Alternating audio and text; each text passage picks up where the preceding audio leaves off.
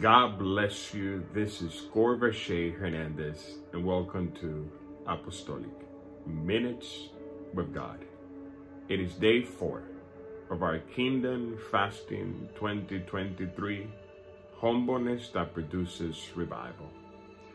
And today, as we humble, we appeal to God's grace.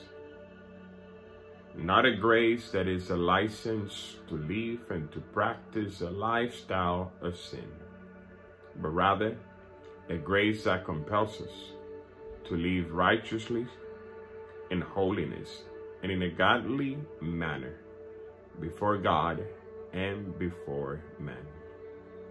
As an apostolic voice instituted by Christ and not by men, I am leading you to join me in this cry out for God's grace. Esther, she took a bold decision to come before the king, knowing that she had not been called yet. Nevertheless, because she took a step of faith in boldness, she met grace and her life was never the same.